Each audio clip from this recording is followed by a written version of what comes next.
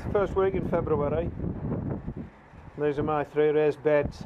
It's cold and it's wet, the wind's blowing, there's nothing growing, nothing we can do in the garden. We'll just have to wait till this weather picks up. I've got my dog out with me, Molly. See if I can get Molly into this shot.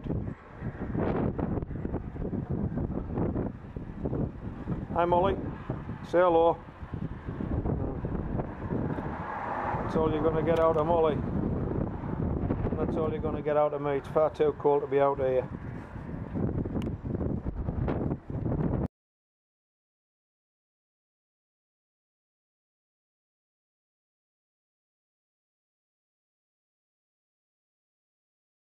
It's the 1st of April, so it's quite early in the year yet. In this top bed are my 10-litre pots. There's a 10-inch pot. They've each got one early potato in them. They've started to show now. The reason I've got them in this bed is because it's too early to plant anything else in the bed, and I needed somewhere to put them. And also I have a polythene cover that I can put over should we get a frost. In the fullness of time, when they become too big, I will have to lift them out of this bed.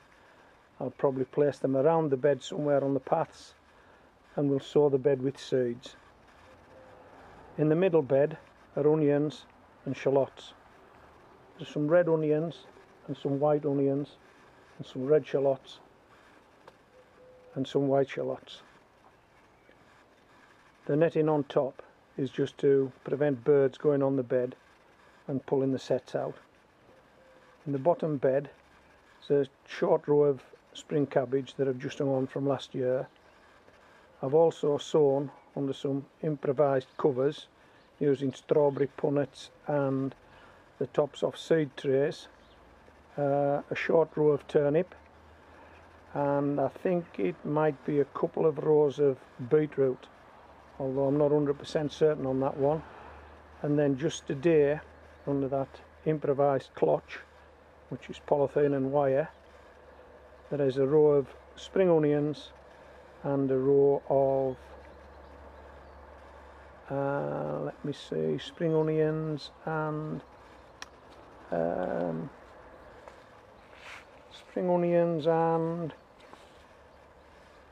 radish.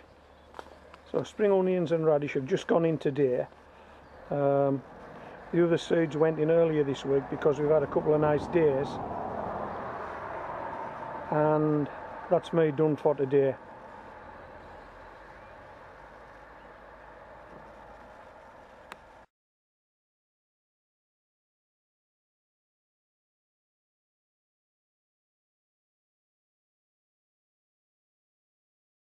These are my 3 raised beds in the first week in May.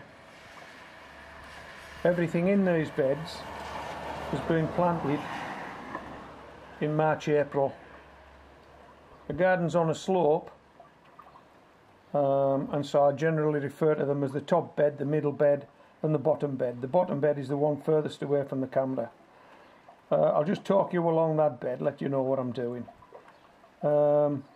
You can probably see my cold frame, homemade cold frame, tucked away in the corner next to the rhubarb and just behind the spring cabbages.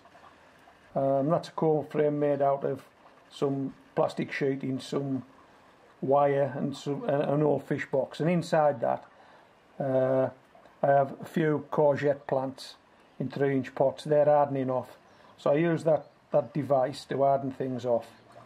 The spring cabbages are the only things that have been in since last year. I think there's only 4 of them there.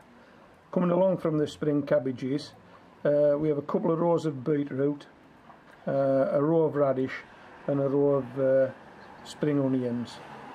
They haven't done so well. They're a bit sparse, and I think they're a bit sparse because the ground's been too cold really for seed germination. So although I've got them into the ground early, they haven't done as well as they would have done had I left it a bit longer.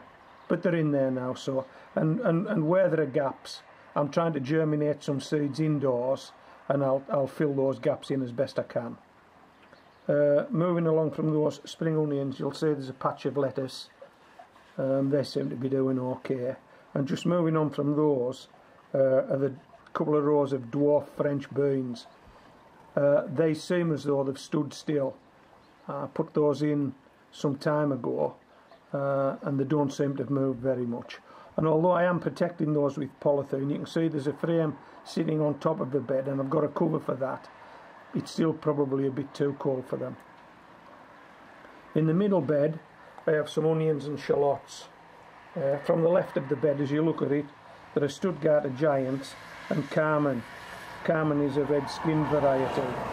And then on this end of the bed there are 3 rows of shallots made up of Golden Gourmet and Red Sun, and then there are some odd shallots that I got at my local shop.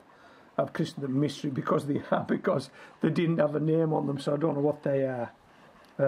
And just at the end of that bed you can see creeping into the shot there are some potatoes in bags. That's a potato trial I'm conducting. There's all kinds of different varieties in there. I just can't recall what they are. They're all ticketed up and the bags are numbered. So if I had a look at my records, I'd know what's in those bags. But as I'm making this video, I haven't got them records to hand, so I can't tell you what varieties we're growing. But they're doing quite well. And as we come to this top bed, furthest away from you, you might be able to see some stones sitting on the bed, some small pebbles. I like to mark where I've put stuff. There's some transplanted parsnips there. They're transplanted germinated seeds from indoors. I think most of those have got away, but they're not doing that well. Again, cold ground, wet weather. Moving along from those 2 rows of parsnips, there's 2 rows of carrots. Again, very, very patchy. Some leeks that I've transplanted. Another short row of parsnips that you can probably see, and they were germinated indoors. A row of beetroot, again germinated indoors, marked with some small white pebbles. And then at this end I think you can probably see some dwarf French beans. And all the plastic paraphernalia that's lying about, that's because the weatherman said we might have had some frost over the last 2 or 3 days, and we haven't. So I've had a fight this morning pulling all that plastic back, taking all the covers off, letting this rain onto the beds. But I'll leave that plastic where it is for the time being, and if that threat of frost returns, then I'll try and get everything covered up as best I can. So that's it then. We've had 4 months, 4 months of growing, February, March, April, and we're just in the beginning of May, and this is where I am with the raised beds. I'll try and do a video each month, and so you should be able to see how these beds progress month by month. Hope you've enjoyed the video.